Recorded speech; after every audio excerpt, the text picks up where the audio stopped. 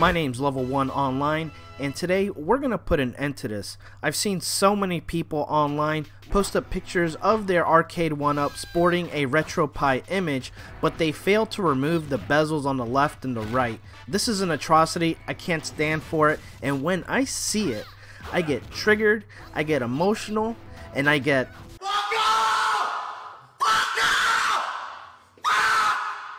So make sure to hit that thumbs up button, make sure to hit that subscribe button, and I'll be back in a second.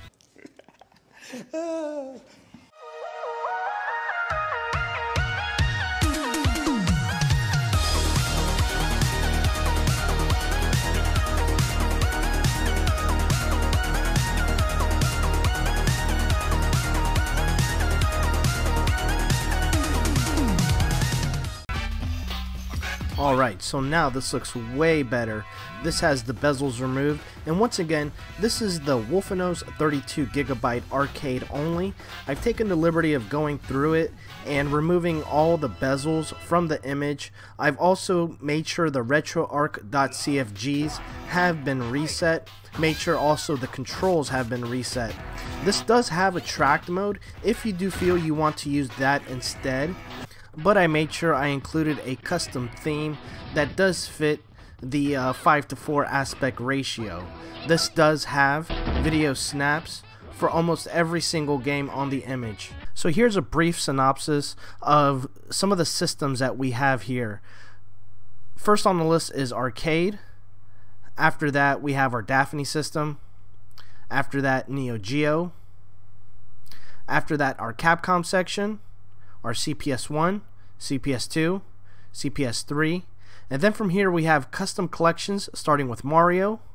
We have a great shoot 'em up section. So this is something I personally want to take a look into, because I am not an expert when it comes to shooters, and I'd love to go through these one by one and see if I can discover like some hidden gems.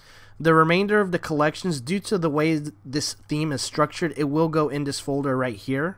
So we have Atari, Data East, Ireme, Konami, Midway, Mortal Kombat, Namco, Nintendo, Pac-Man, Sega, SNK, and finally Street Fighter. The total count is 2,421 ROMs.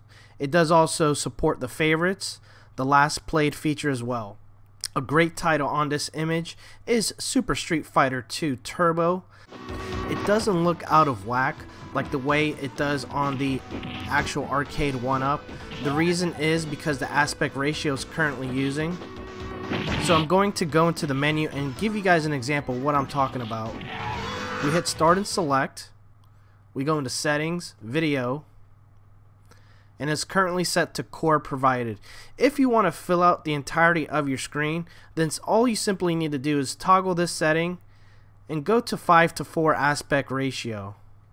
From there you just exit back, you go to quick menu, you hit configuration override, and you hit it to save core overrides. And if you're a fan of Street Fighter, a game that I really recommend you guys checking out is Breaker's Revenge. This game plays very similarly to Super Turbo, with easier inputs and much cooler looking sprites in my opinion. So this character, her name is Ryla, and she kind of controls, she's like a mix of Balrog and Blanca all in one. Another great feature I want to highlight is that Wolfanoz went through the trouble of adding plenty of scripts to this image. I recommend going through them and checking them out.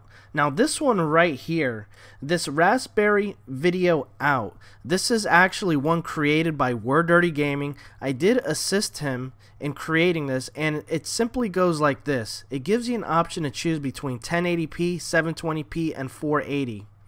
You can either choose to force 4:3 aspect or force the 5:4 aspect ratio.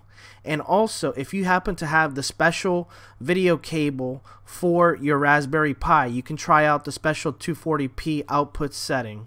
I do have a video on how to completely set that up if that's a route you want to take. So all we simply do is click on this. So on this page we just hit OK.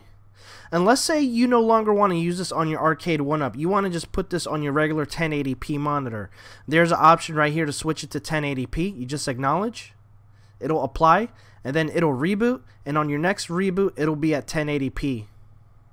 So once again, I'm Level 1 Online. Make sure you check me out on Facebook. Make sure you join our RetroPie group on Facebook as well. This image will be going up on Arcade Punks shortly. And make sure you give a big thank you to Wolfanoz. Thank you so much for creating this image and giving me the opportunity to edit this and share it with the community. You guys take care.